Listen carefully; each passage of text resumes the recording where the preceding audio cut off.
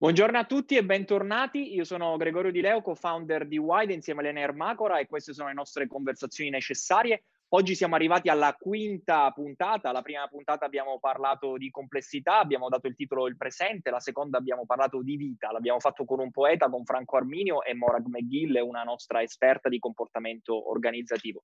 La terza puntata abbiamo parlato della parola. L'abbiamo fatto con il direttore di Wired, Federico Ferrazza, e Andrea De Carlo, scrittore.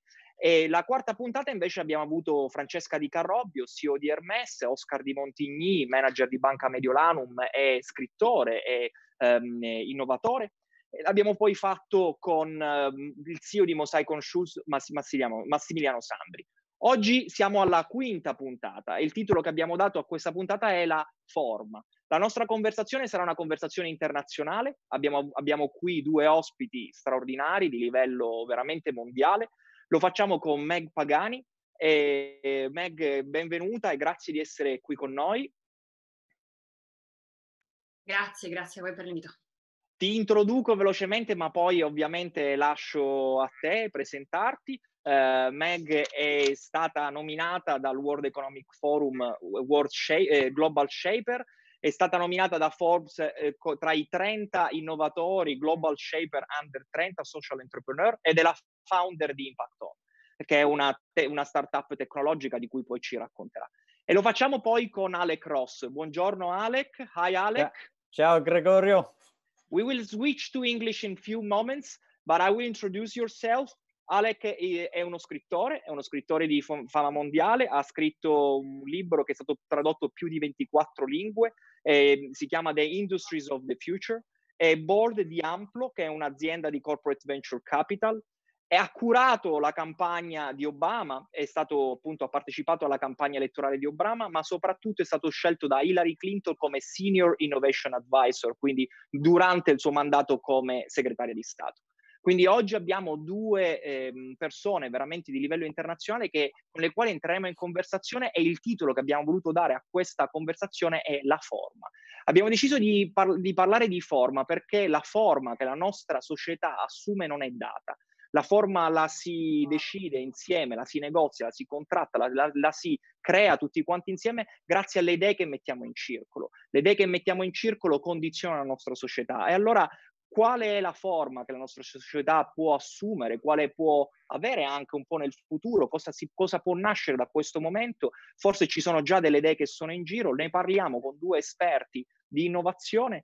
E adesso passiamo all'inglese, quindi entriamo in un mood internazionale. Io saluto tutti coloro i quali ci seguono sia su Facebook sia su YouTube. L'invito è sempre lo stesso, è quello di scriverci dei messaggi, è quello di farci le domande in italiano e in inglese. Io le raccoglierò dal web e creiamo questo spazio di condivisione, questo spazio di scambio, e cerchiamo di seminare nuove idee per il futuro. Allora io comincio subito con una domanda per Meg. Benvenuta. Hi Meg. And it's really a great honor, a great pleasure to have you here. I know you are in Lisbon right now, and we will really love to know more about your work. And, the idea is behind everything you do as a social entrepreneur, as a tech entrepreneur. Thank you. I promise we will speak slow because I tend to go very fast when I speak in English. I know the audience here today is mostly Italian. So again, thank you so much for those who are participating into this conversation. Thanks, Gregorio, for the introduction. Definitely like to share more about my work. I would start saying that most people, when I talk about, what we do with impact investment, with impact entrepreneur, my background is commonly believed to be in finance. And instead, I would love to actually share that my background is fine art, that I studied I spent most of my early life career study more how we can use innovations that also include language and how we manage information to create the changes that we want to do in society. And back to what you said, Gregorio, about what I do today, I founded an organization at the end of 2017 that is called Impacton.org, really with one question in mind, which was, and still is, if we really want to create a planet-first economy, what does it take? Because a lot of the processes and a lot of the rules that now dominate or shape our society are definitely not thought to be the ones that can lead a planet-first economy, a planet-first ecosystem. And one of the concepts really that I was especially interested about or in was, okay, once we create incredible innovations, once we invested so much time and resources into cracking the code of something that is either not working or creating damage, etc., then what happens? What we normally think about is the famous concept of scaling a technology, scaling an innovation, scaling impact, depending on the sector of your reference. There is always this idea that the innovation that matters are the ones that can scale, which I definitely agree in. But scaling is not a very binary type of game. Depending on the project and depending on the innovations, and the most human ones especially are the ones that are not generally entirely based only on digital technology. So it's not something that can scale the same way Slack can scale or Facebook can scale. You need to look at the models in which we make sure that what works, the innovations that we invest our most brilliant minds in, actually can get to 100% of the people or the places that need it.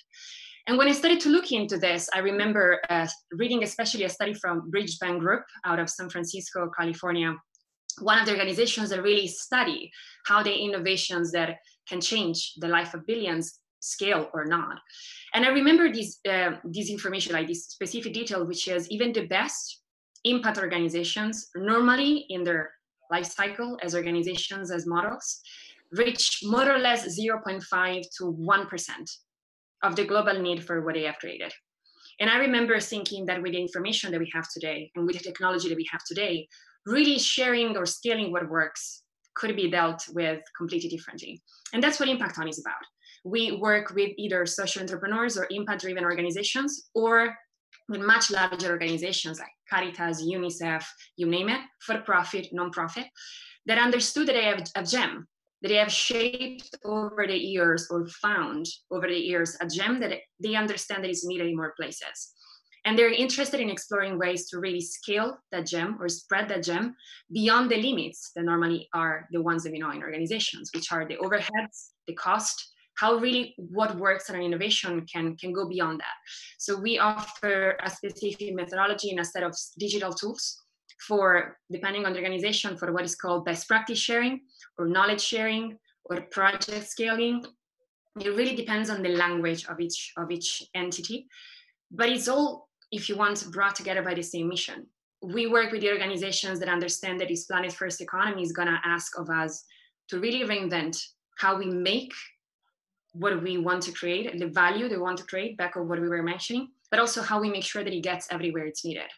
And I think that this is gonna be a crucial point, especially for the times that we're seeing right now.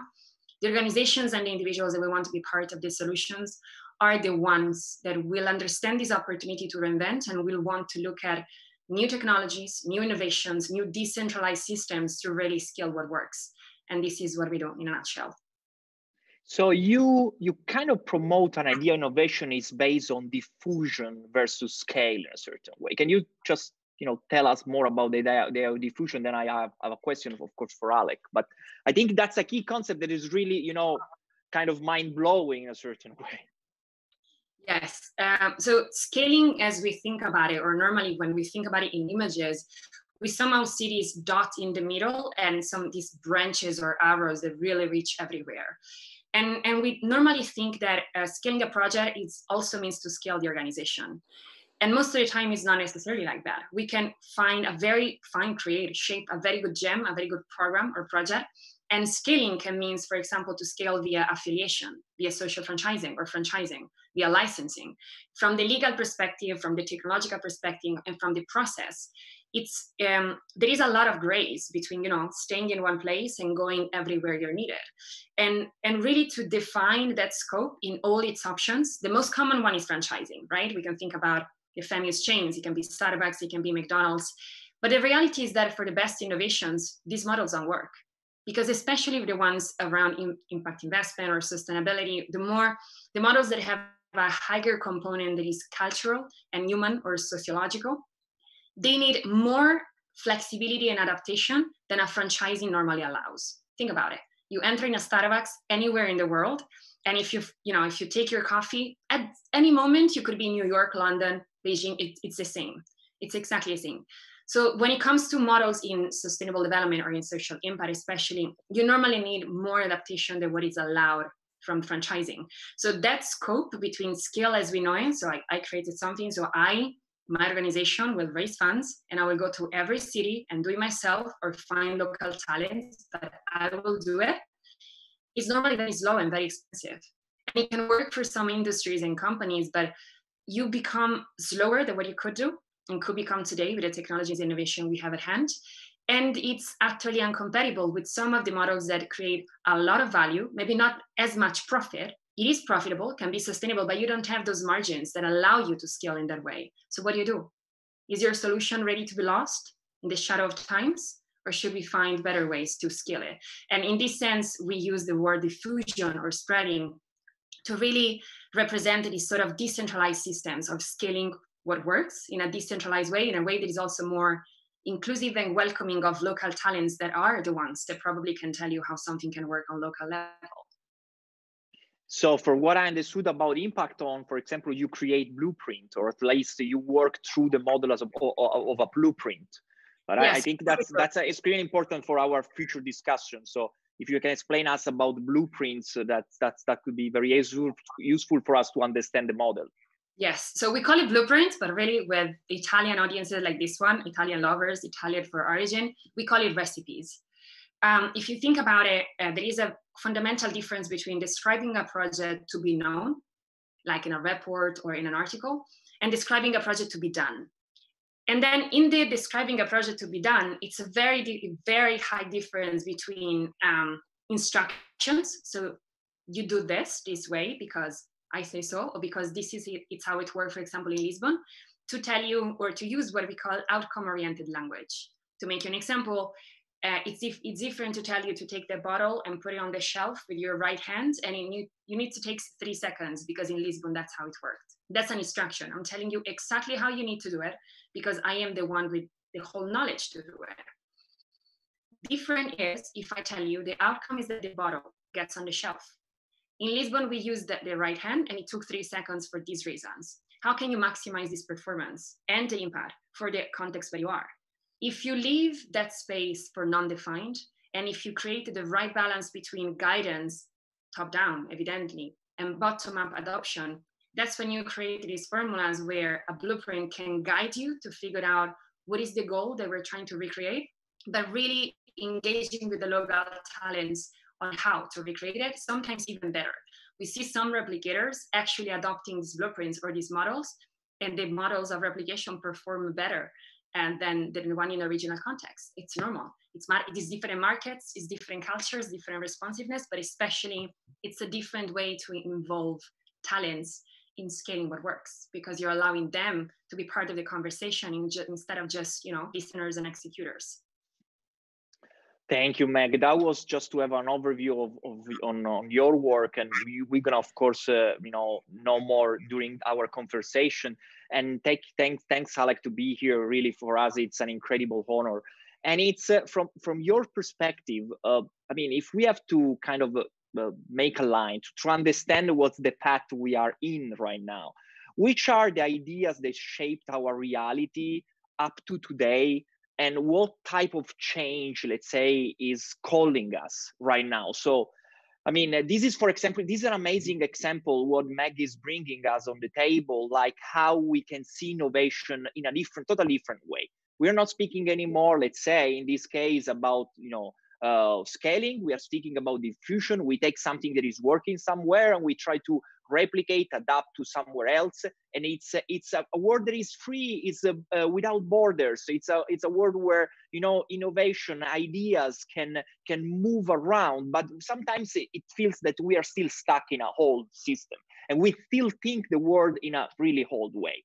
So what do you think are the ideas that shaped our reality till today, and what is the future, and how, let's say, what's the changes calling us right now?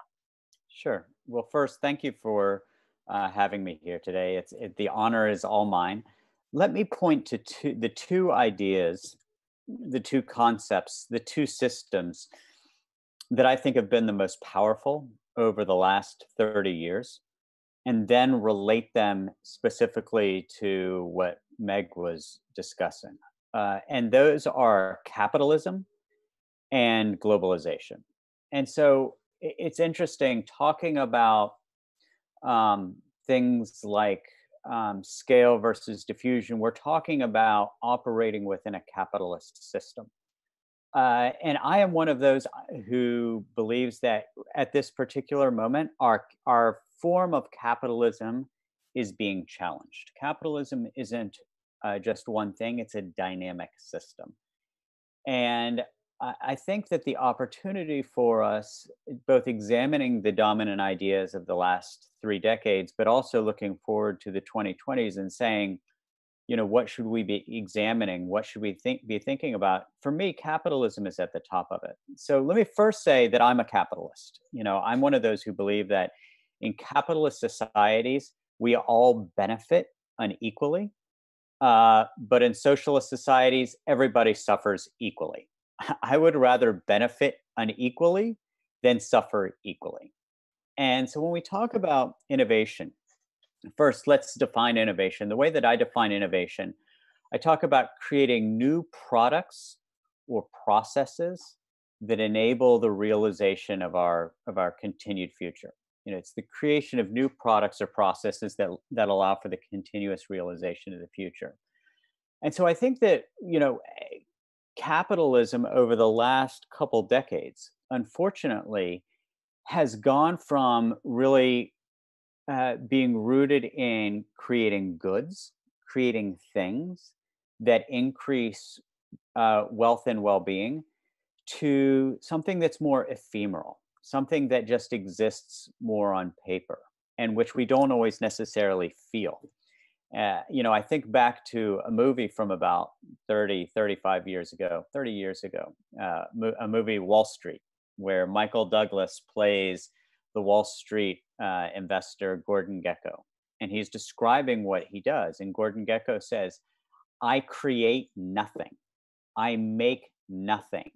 I am nothing. I am the illusion that has become the reality. And yet he is the captain of finance, making hundreds of millions of dollars. And so what's interesting to me, part of what I think COVID-19 has actually revealed is, for all of the wealth that we've created and for all the innovation that we've benefited from, we've lost a little bit of our connection to building things that we can see and feel, and which tangibly and materially increase our well-being, as opposed to innovations which make us wealthier on paper. And so when I think about one idea that has most shaped the most recent years, that I think is really an examination, it's capitalism. And the question is, how do we improve our capitalism? How can we go from a capitalism that's rooted more in scale than in diffusion? How can we go from a process of innovation that's really about how can we raise the next level of financing, to how can we build something that has a material impact on people's well-being? And the second idea that I would point to is this one of globalization. Now, right now, interestingly, the conventional wisdom, in my community of sort of public intellectuals, people who are going online or going on TV, they are saying we are going to be reversing globalization. We are going to go back to more nationalism, regionalism, and localism. And I think that there may be a moment of that, but I believe that those of us in the younger generations, while we want to have a real connection to our community, we also do want a more borderless world. And a more borderless world comes with promise and peril. It can better enable a virus to move from China into Europe and to the United States. But a truly frictionless globalization, I think, would also allow us to work together more collaboratively and to solve the problem across the Pacific Ocean and across the Atlantic Ocean. And so I think that, in addition to our capitalism as an idea being very heavily scrutinized at this moment, I think the other one that's going to be very heavily scrutinized at this moment is our globalization.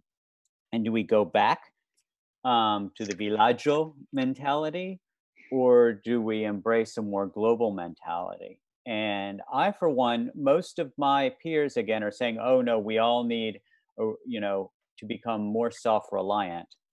But I actually think that reliance is going to be rooted in embracing the best of a more global world while understanding its threats. So to your question, capitalism and globalization are the two that stick out. And starting from here, I mean, what do you think is what type of change is calling us, let's say, right now? So if we have to, I mean, I know you don't like to be, to be like a guru or like to see in the future. Right. But what is the future? What the future is asking us? What is the path? At least, I mean, what we can really understand right now about what is going on. What the lesson we can learn at least. Well, sure. I think there are a couple things. I mean, the first thing is, I think we've been a little bit lazy, po pigro, about taking on, the big challenges in the world. We've known about the danger of a coronavirus pandemic for more than 10 years, and yet we failed to address it. We've known about the challenges of climate change now for decades, and we're doing a little bit, but not a lot to address it. One thing that I hope, again, brought around really by this virus, is we do recognize that some of these threats, like the threat of a pandemic or a threat of climate change, they aren't just theoretical. It's not a hypothetical based on a theoretical based on a maybe. It's real, and it can affect our lives. So one of the things that I think is calling us is to say, all right, let's have the discipline to address the big challenges in our society, like climate change. In a weird way, I hope that the virus helps focus us more on climate change, because it proves that horrible things can happen. It also proves that we can make adjustments in our lives. I mean, who would have thought people like Americans and Italians, who are animali sociali, we don't like, we have the anti-quarantine personalities, right? But we're doing it. Restiamo a casa. And, it does show that in the face of, these big menaces, these big threats, we can change our behaviors. And so I think that we are in part being called to take on the big challenges. The second thing that I would say is, for me, I'll speak personally, but for me, this is almost a call to not waste so much time. Let's not waste so much time. I mean, it's interesting. For many of us working at home, we found out, oh my gosh, I can get a lot done in 3 or 4 hours. I can get as much done in 3 hours of real work as I did at the office in 8 hours, because there were meetings and you'd go get a coffee and you'd take the bus to work and all these things. And so I especially think that as you stay at home, it makes you reflective about time. And I have the feeling that the other thing this is calling us to is to think more about time, how we can respect time more, how we can make better use of time, so that when we are doing something recreational, it's recreational. When it's work, it's work. So the second thing I'm really thinking a lot about is time. So take the big challenge, let's say, take the big challenges and like not waste time. It's like it's where the future, what are the new space that there is opening to us right now. I switch just a second to Italian. Io saluto tutti quelli che ci stanno seguendo su Facebook e su YouTube. Vi invito a condividere, soprattutto su Facebook, il link in maniera tale che tante più persone si possano aggiungere a questa conversazione. Vi invito a fare delle domande, ne vedo già alcune nella chat, e continuiamo la nostra conversazione con Meg. And my question for you, Meg, and like, of course, then from here we can just kind of join the discussion also with Alec, is how can we rethink the idea of value? I mean, I think one of the main question is the difference between price and value. It's like there is a famous quote about Oscar Wilde says that a lot of people knows the price of everything and the value of nothing. So from your perspective, from an entrepreneurial perspective, and of course we need to think about value. You have a company, you have an organization, but what's the value do you want to create? What's the metric of your success, for example? How you measure your success? Definitely all very relevant questions. I actually feel absolutely aligned with some of the things that Alec touched on, which is this sort of existing tensions, because there is an existing narrative. So there is an existing force between, are we going to go more global? Are we going to go more local? It's going to be first more local, then more global. And I absolutely agree in thinking that we might have a phase in which we have this, like this necessity and this tendency to go back to the local. In the same way, really, when we look at innovations and the creation of value, many models are looking at circular economy today, which is not new.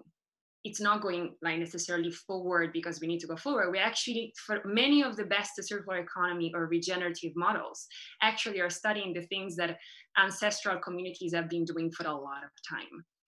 And in the same way, I would say that in answering to your questions, that I think the conversation around value are going to be shifting in a very important way. Also because we need to start understanding what is it to create value and what is it to preserve value. Back to the climate change conversation, it's two very different ways of approaching value. In capitalism, creation of value for profit, creation of value for who? The value for our clients might be undoubtable, but it can be done in a very extractive process, which is actually creating a lot of damage for the environment and society. I'm not sharing anything new here, but it's all a conversation on value. I think in our conversation the other day, I mentioned also this concept that I heard in an interview that really stuck with me. We know what's the value of a whale on a ship of China or whoever, really, and how much it can be sold for. Can we define the value of a live whale that is contributing to the ecosystem that we want so much to preserve and we need to be healthy for us to have healthy fishery and so forth? So I think that value really becomes systemic. And I think that one of the reasons why I enjoy very much the sector that I serve, which is technology, innovation, but impact as well, or sustainable development, is because, again, circular economy is an example. In the circular economy models, you see that some of the technologies that we're applying there today are the translation for what is called others' way of knowing. That, again, some communities in the world have been practicing sometimes for thousands of years. That we suddenly feel we need to be back to being the students, the young Padawan, instead of being the Yodas, the ones that teach and say how things are done. In the same way, for example, in terms of value in social impact, sometimes you see that you have two models. Some that create value by providing services or products, and their value even economically as a sustainable business or sustainable organization is based on that. Others that are less known, but for me, a lot more interesting, are the ones that create value by reducing the cost of something. And it's very interesting when you see this because it also becomes a little bit of a land of policy. Social impact bonds, for example, are one of the financial formats or financial tools that we know that are based on this concept. And we still struggle to measure it. We call it impact measurement. I agree and disagree with this approach because value, I think, can be, as you said perfectly, measured in many ways. Your KPI for success can be very different from mine or Alec's ones, but they're all valid when it comes, for example, to wellness. We all know the three of us want to be healthy. What happens when our KPI for success are good for us, but very bad for the environment? Or good for us, but very bad for the next country? Or good for us or very bad for the whale that we so much want to sell because we know its value? I think that it's a very interesting, very triggering conversation. I would love to promise you that we're going to solve it today. I think I'm not at least equipped to solve it. I would love, and I think a lot can be done with our three brains together and with the ones that are listening. But I think that this is what I'm seeing, like models that look at the value that can be created or preserved, value in creating something or saving or creating savings for the public, saving for the private sector, and this idea of creating value for who? Can we redefine and reshape the conversation where something is not valuable if it's not designed to serve us as a whole, the planet as an organism? An organism is not alive if it's not 100% functioning. And even if some cells in our body are dying, it's all connected to the value that it has for us, in the same way winter serves spring. I think our capitalism, as Alec perfectly said, needs probably to get back to these maybe basic, maybe very simple concepts, but there is a very deep wisdom in really looking at values in a more holistic way, in a more integrative way. As it was said before, looking at the best that each of us can provide, making sure that we don't override our neighbor. But if you have, for example, to consider Impacton, so your company, how would you measure success? So it's a very good question. In fact, Impacton, for example, many people tell us, so how many projects do you have on the platform and on your system? And I'm like, there is not that many. Like for example, a KPI for success that is very common in a repository of projects is the amount of projects. The reality is that, for example, for us, we actually turn away most of projects, not because they're not good, but because either they haven't proven enough the equation that they want to say they solved, they cracked, or it's not solid enough the evidence that the impact that they have detected can actually be recreated in more context, not by themselves necessarily, but by others. So for us, our KPI for success when we decide to take on board a project, if it's under Impacton, so mostly impact-driven organizations, is of course evidence of the impact. The model must be what we call regenerative. To make an example, there is many projects that solve things with a linear model, very binary. There is many examples, and it definitely will not do any names, but there is projects, for example, that park tank of water with water filters, for example, in a village in Uganda, providing access to water. It's definitely true that village now can drink. In the moment in which that tank is broken, in the moment in which those filters are out, that village is back to ground zero. Nothing changed. No skill was created. No local value that is possible to be grown on its own was created. And you have not created autonomy. You have created what in a relationship, for example, between two individuals, we would call a toxic relationship. It's a depending relationship where there is someone that creates this sort of toxicity, something that from our current economic model, we know very well, even inter countries. So those models we don't work on. For us, those models can be extremely profitable and extremely known, but they do not serve what we see as the need for the future of the economy and the future for the planet. And the other big KPI, of course, for us is the context adaptation.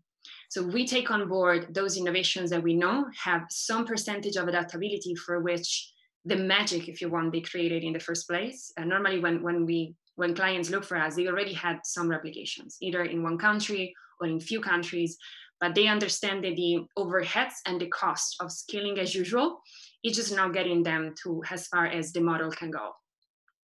So we always look at components, for example, of KPIs for adaptation. If that formula somehow, again, the tank is exactly the same in every city you place it. The best transformation and the most profound ones that really create long-lasting value normally involve processes of transformation, personal transformation, skill, growth, sometimes healing. If we look more at the wellness industry, we look for those components to choose the projects. And we look at those components also because that's what is going to maximize the impact in the moment in which you put it online, because it means that at the same time, thanks to that technology, information technology, thousands of people at the same time can start validating that model for their own context without you needing to have a conversation with each one of them about always normally the same things, or creating this sort of, again, depending mechanisms. So for us, another KPI is in how many places this is needed, in how many people potentially can have this conversation and start finding their own way to sing these songs, or their own way to, cook this recipe. How many variation of this and maximize the value for the local context? Because back to value is always about, again, where do you create and for who? Sometimes vegetarian lasagna might not feel very attractive for the three of us, but for vegetarians, it's very fundamental as an adaptation. It's the same thing. And it might sound simplistic, but I have like thousands of examples of more technological, less technological example where we forget that in these adaptations, we create the highest value. Thank you, Meg. Thank you. And the same question for you, Alec, is like you have these two souls, I would say. I mean, one is more kind of governmental, and the other one is more, you are in the board of a venture capital firm. So, I mean, what's your idea from these two sides? You know, from a governmental side and for the corporate venture capital side, what's your idea about value in these two life aspect of your life? Sure. So, the way I think about it in many respects is, first, speaking from the venture capital standpoint. And, you know, look, I have a venture capital fund and we have, you know, almost $500 million under management. So we're, you know, normal sized, I guess, by American standards, but we would be very big by European standards. And we want to make as much money as possible. Like, that's our goal. Our goal is to maximize return on capital for our investors and for you us. Capitalist. That's right. Capitalist. I am a capitalist. I want to make as much money as possible in this respect. But what's interesting is the community that I live in right now, value is just the bottom line. So something that produces 18% return has more value than something that produces 17% return. And something with 17% return produces more value than something with a 16% return. Now, I'm going to be overly optimistic for a second because I think only optimists change the world. Pessimists never change the world. They don't. So I'm going to choose to be optimistic right now at this very pessimistic moment. What I hope, again, going back to the circumstances of the virus, is that I know not all venture capitalists will change. I know not all entrepreneurs will change. And you know, in the US right now, we really measure the success of an entrepreneur by how many millions or billions did they make.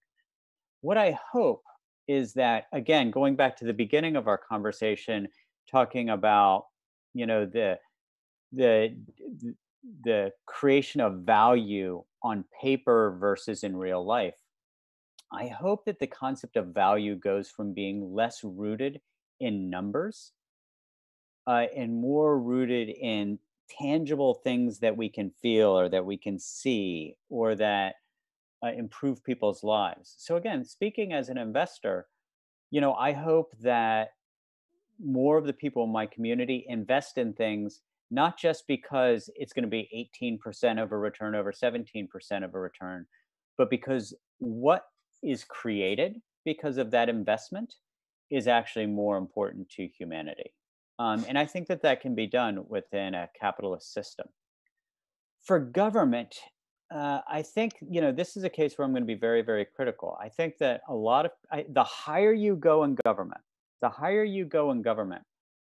and I've been at the very top of it, the more government is viewed as like a football pitch for politics. And this is certainly true in Italy.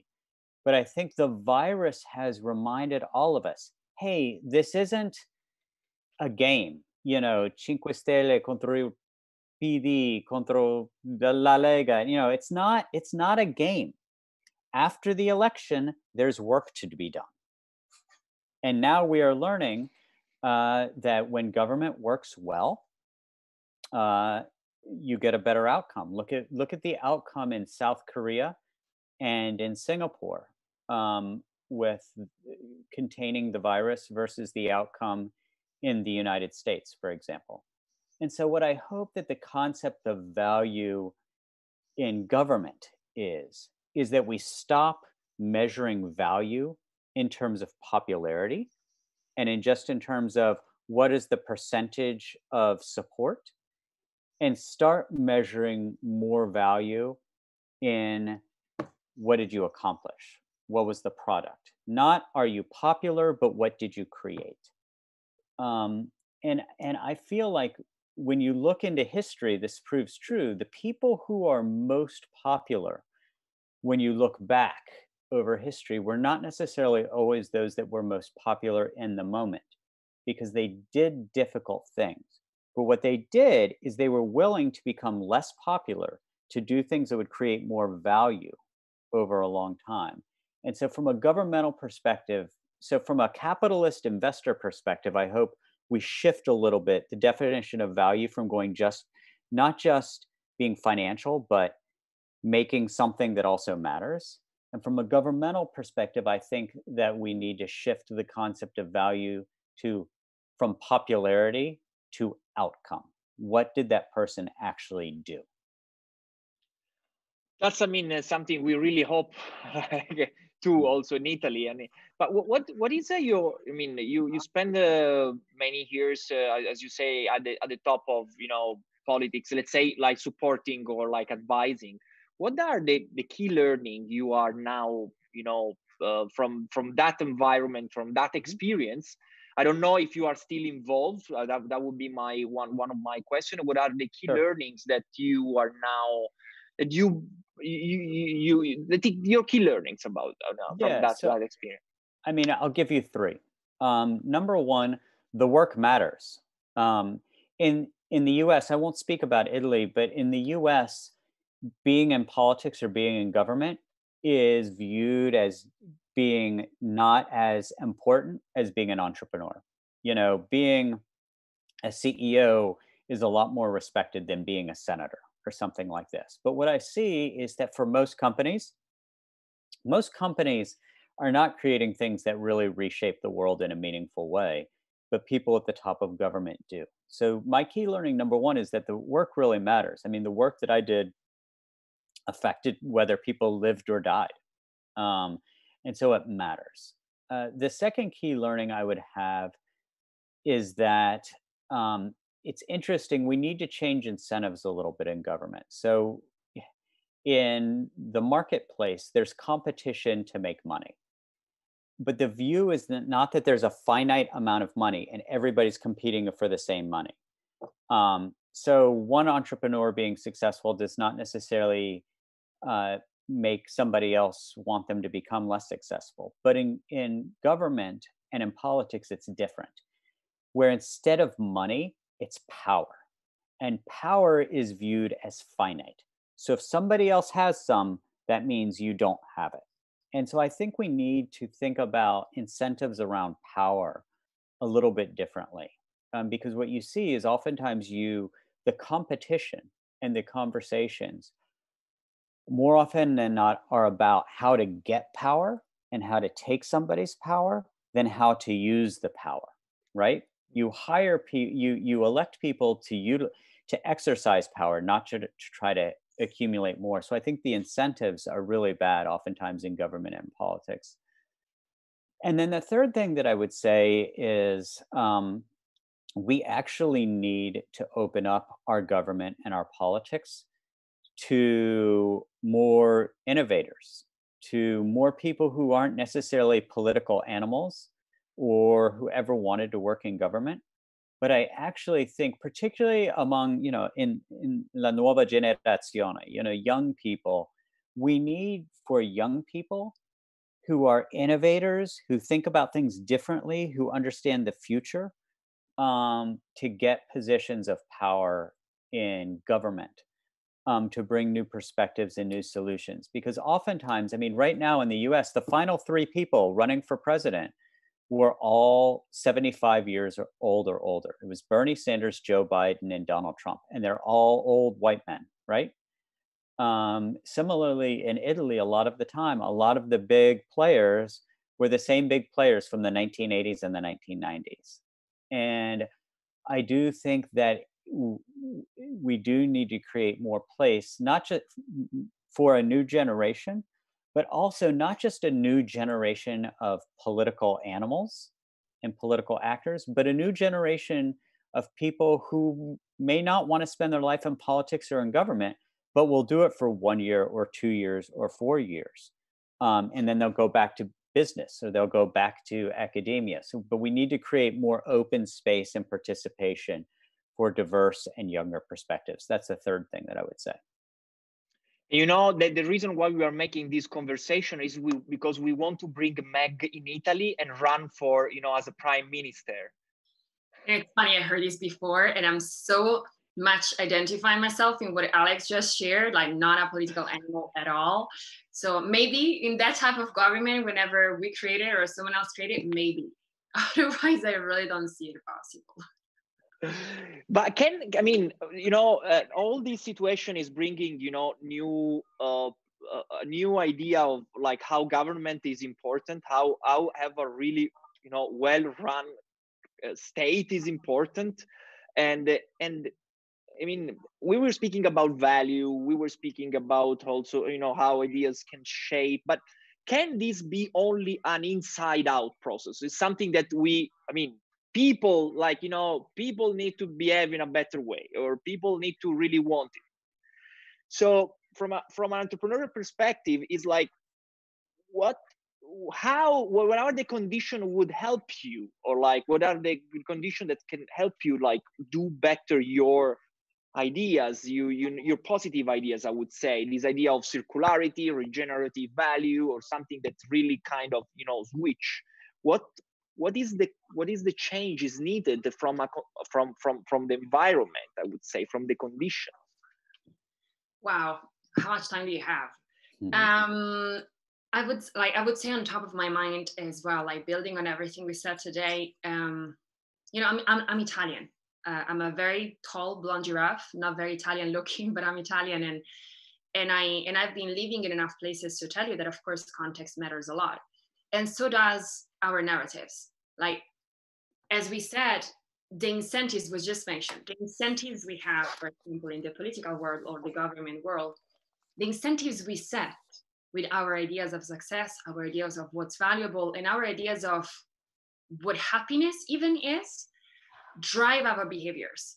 Behavioral economics is one of the fields that really explore this to the detail about how a minimum change in incentives around the same mechanism can completely change how people behave around it. And it's funny when these type of things start to be applied, for example, playing around with faith narratives. America and Italy being incredibly big in that. In our governments, we have this very strong reference of narratives that come from the faith-driven system of beliefs, for example. And I'm not by any chance of saying they're wrong or they shouldn't exist, not at all. But until we really look that the conditions that shape our reality are way more systemic and way more holistic than we think, and so should be our systems that we navigate. As Alec perfectly said, now we have like government here, and then private sector here, and the third sector and the second economy, the sustainable economy, is there as like the puppy of the biggest economy. Until we will really change this perspective and we start to shape societies around that, it's going to be very hard. We fight, as Alec perfectly said, we fight for a very finite, cake. We think that competition should be the main drive for an entrepreneur to be successful. We do not consider successful, for example, entrepreneurs that don't do exits, or that are not incredibly profitable or incredibly famous. We have very little stories of entrepreneurs that are incredibly successful and absolutely unknown. It's very cultural. So the question that you're asking me, I think it runs on so many levels. And I would say that the best conditions, for example, as Italian, could start with redefining our capacity and opportunity to make mistakes. We come from a culture where making a mistakes or failing, very much in contrast with, for example, the US culture, it's absolutely paralyzing. If we put that on top, that the people that are allowed to speak, and I'm not going to play the feminist card here, but it's most of the time a white male and above a certain age, like younger people in Italy are not that considered as, for example, in the US, where we almost have the opposite problem. If you're not 22 and you're an entrepreneur, you basically have like 22 and it's successful, and then you have the IPO, nothing in the middle is valuable almost in terms of narratives. The age, the gender, who is supposed to, where is the change gonna come from? Like there is this feminist race, where is the light gonna come from? Normally it's from the margins. And where are we gonna do, like when are we gonna set up the roots for those margins to actually be part of the conversation? Same thing with a failure. If we don't allow to fail, how on earth can we say that we know what we're doing? Or that a person that is leading us knows what it's doing? We're athletes, Greg, you and I, maybe Alec as well, I'm not sure. Mm-hmm. Our coaches broke us open. The best of us really made us make the worst mistakes so that we could learn ourselves, our body, our own performance, our own style as players. I'm an ex-professional volleyball player, for those who might have not connected yet, the blonde giraffe and volleyball. And making mistakes is, for example, a fundamental part that, at least in Italy and in many other places, I lived in Latin America for 5 years, is still like this dogma. this paralyzing force that is on top of, not everybody is supposed to be talking or doing things. And on top of that, if you want to do something, it's better for you not to make mistakes or you're out. I think these are the two of the many that I at least come to mind right now. Yeah, I know we're running out of time, but let me reinforce go very strongly one of the points that Meg made, just with some data. I'm 48 years old, 48 anni. And my fund, we have 18 companies, all right? All 18 CEOs are younger than me. All 18 CEOs in my portfolio companies. And these are people we've given hundreds of millions of dollars. And when I go to Silicon Valley, or I go everywhere, again, I think I'm young. But I'm always the oldest person there. I'm the old guy with the checkbook, 48 years old. When I go to Italy, I'm always the youngest person at the table, always the youngest person. And this is a big problem. And if there is a young person, it's usually somebody's son or daughter.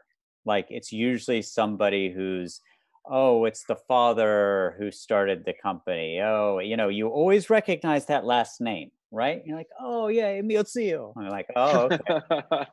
I get it. This is a huge problem.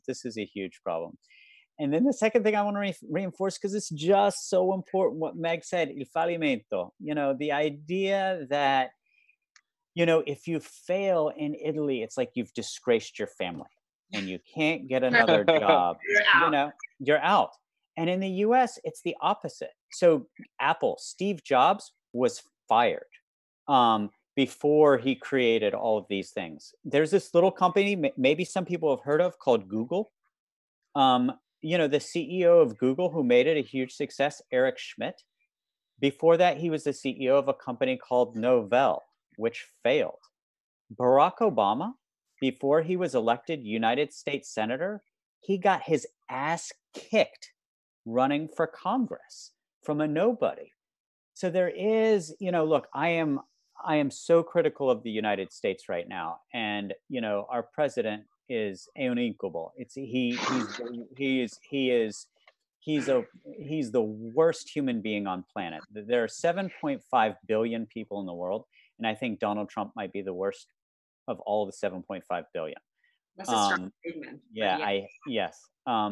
So I'm very critical of the United States, but if you're asking about some of the systemic changes, the two things that Meg said were critical. I would add a third. Since we began this conversation in many respects talking about innovation, and what is oftentimes necessary for innovation is entrepreneurship. It's too difficult to be an entrepreneur in Italy. I always say francobollo, avvocato. It's the. So I do think that if we want to change society outside of government, and I do believe that you can change society with innovation and entrepreneurship, if you're going to do that, then you've got to systemically remove the barriers to being an entrepreneur. It's and in Europe, it's wildly varied too. There are some countries in Europe where, like in Estonia, you can incorporate a company in 1 hour. And it varies place to place. In Italy, it's one of the most difficult places to be an entrepreneur. So I will say, if you want to reshape society, if you want to reshape the world, if you want to reshape Italy from outside of government, and you want to do so with ideas, with innovation, with entrepreneurship, then you have to systematically reduce those barriers to entrepreneurship. Any suggestion for us? So, I mean, Alec, because I know you're coming to Italy. So you're moving to Italy. Yes. You will be teaching at Bologna Business School, I guess, yes, or Bologna University. Yep. So what's your plan about that? What are you going to teach us? I'm joking, but not joking. No, it's bureaucracy.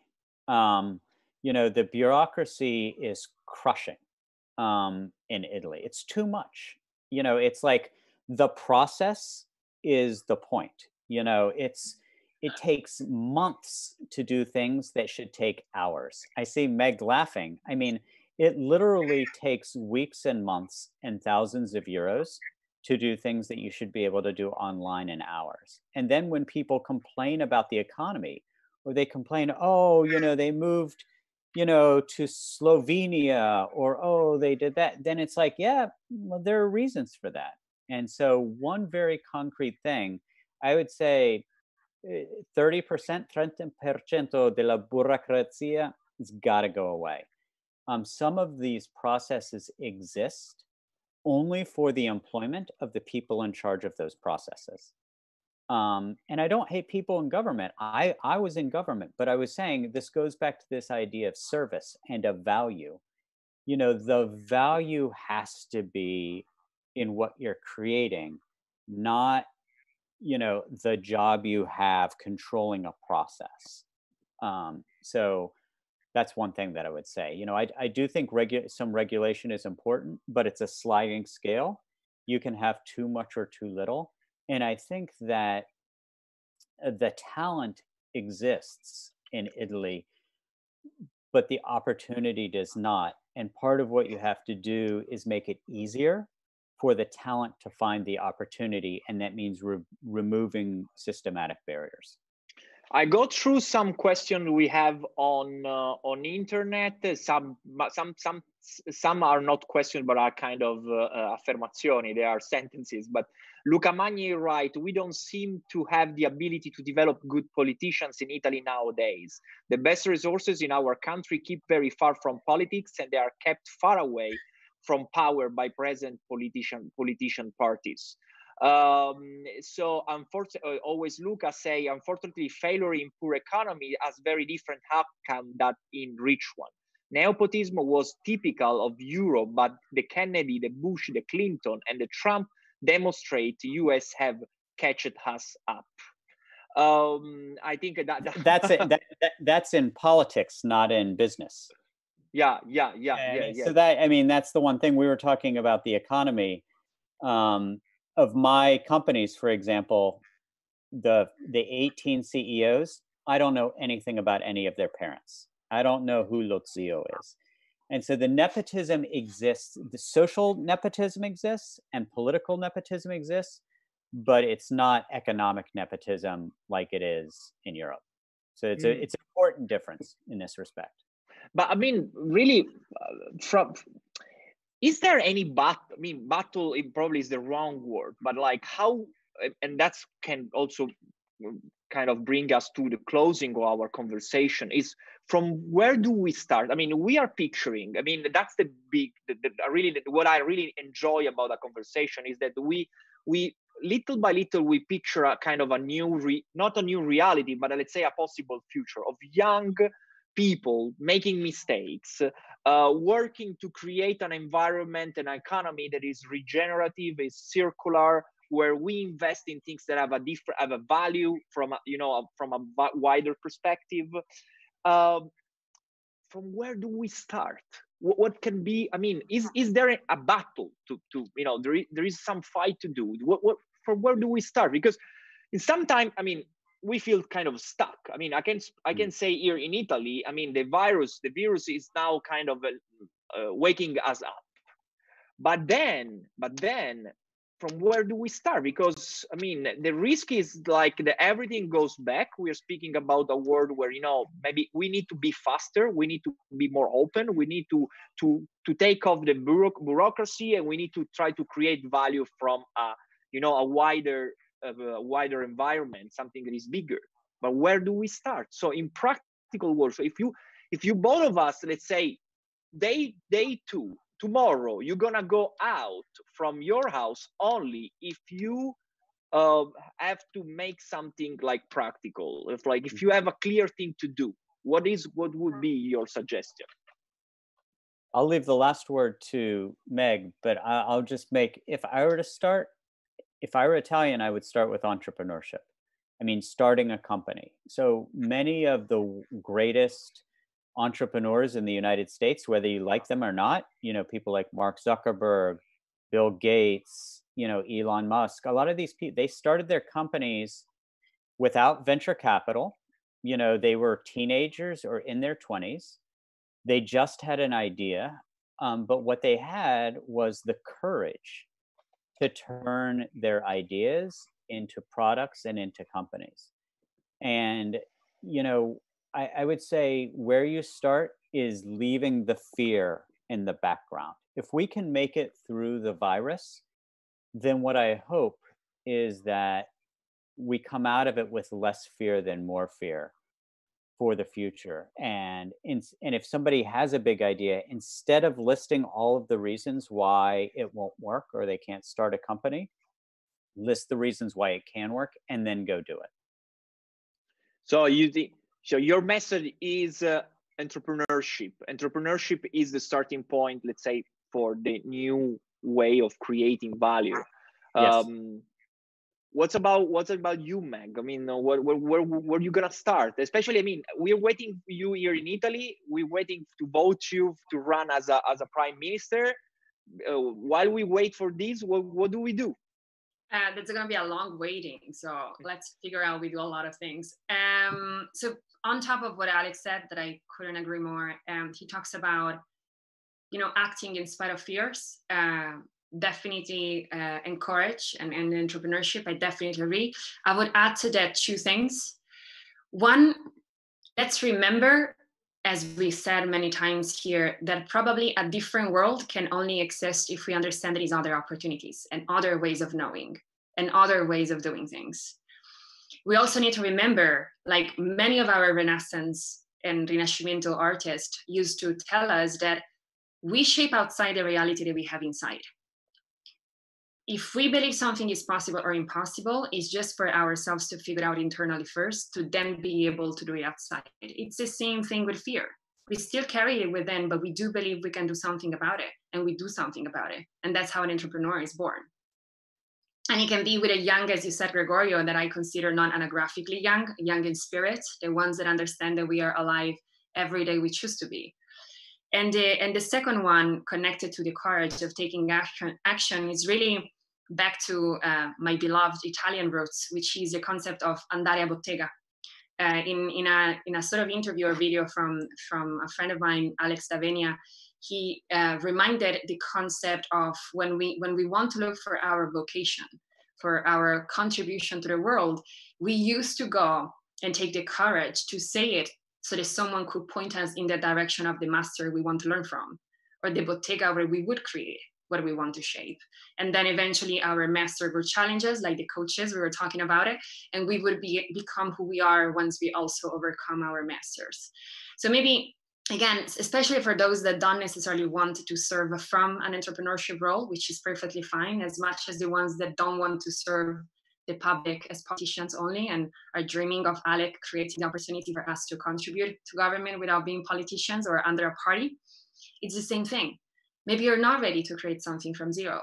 Maybe we can look for those other ways of knowing, asking out loud, if someone knows which master can we go for getting trained or for getting inspiration, that master that is going to challenge us to believe something more about ourselves and something more about what we have to give to be part of that solution that is gonna be about each single one of us, that's for sure.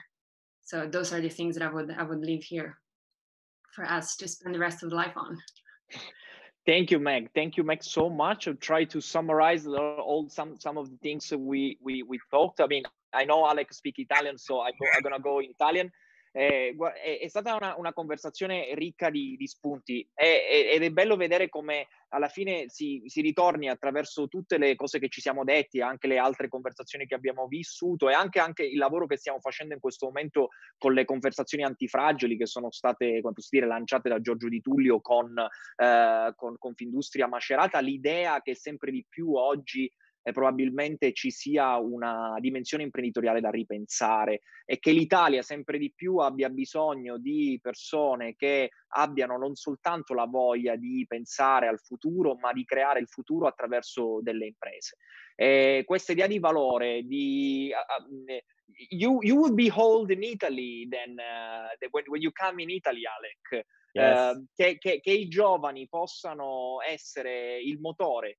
Ecco, sembra una banalità, però probabilmente no. Io ho 38 anni, mi prendono ancora per un ragazzino, forse lo sono, anche Meg lo è, però cioè nel senso adesso sono diventato padre, nel senso faccio l'imprenditore, però C'è un aspetto importante ed è la questione anagrafica di quanto effettivamente siamo pronti come paese, come cultura ad accettare il fatto che non bisogna avere 70, 80, 90 anni per poter, no, sedere a alcuni tavoli, poter prendere decisioni, che il futuro è comunque di coloro i quali hanno l'energia. Come diceva Meg, probabilmente non è una questione anagrafica, e lo dicevamo anche rispetto ad alcune conversazioni, credo che sia quella con Giorgio che avevamo fatto sul tema della complessità. Non è tanto una questione anagrafica, non è necessariamente una questione anagrafica, è proprio una questione di spirito e di capacità di innovazione e di capacità anche di seguire quelli che sono i diversi flussi che il futuro sta aprendo in questo momento. Io mi ero chiuso una domanda, io mi ero tenuto un'ultima domanda, ma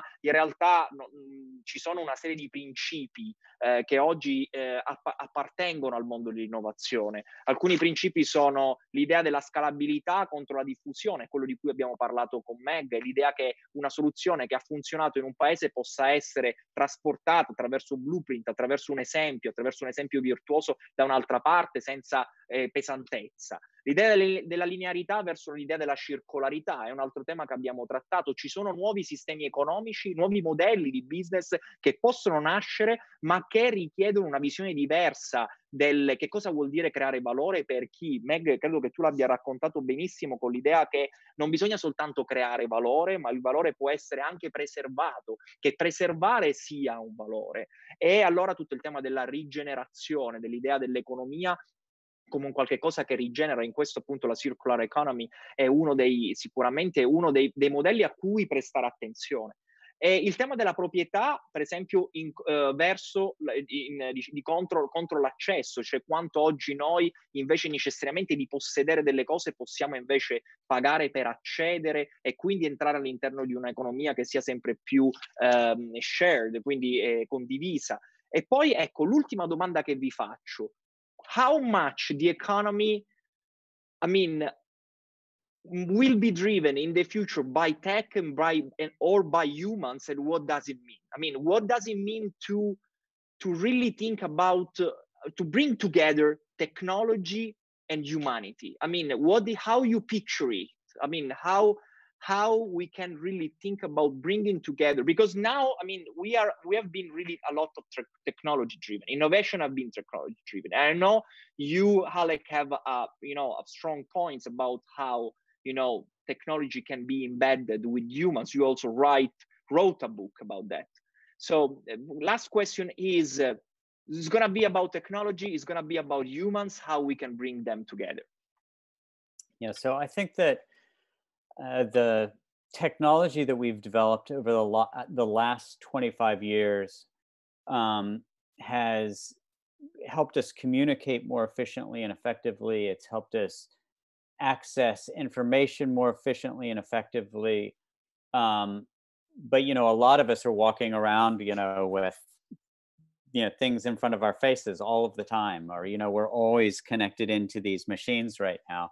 My hope is that the 2020s fuse humanism and technology, and going back to the question of value, that we create things that put humans first and that meet some of our emotional, more human social needs in some new and different ways. And this makes me very optimistic about Italy, because if you think about Italy has always done a good job of bringing together the art and science,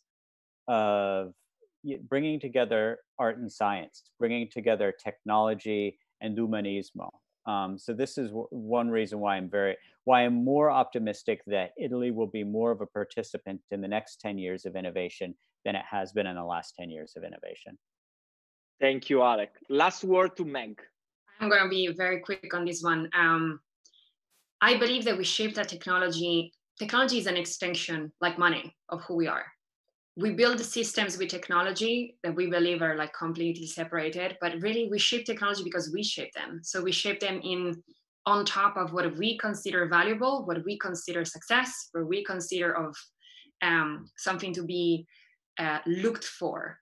And I think that the technology we shaped, especially in the last 10 to 15 years, speak of human being that was still evaluating more quantity than quality, and so many other systems that we are shaping. And I think that future the future is not going to be more or less technology, more or less human. I think that, as Alec perfectly said, we're gonna hopefully understand that these are means and technologies that are meant to serve us as a collective.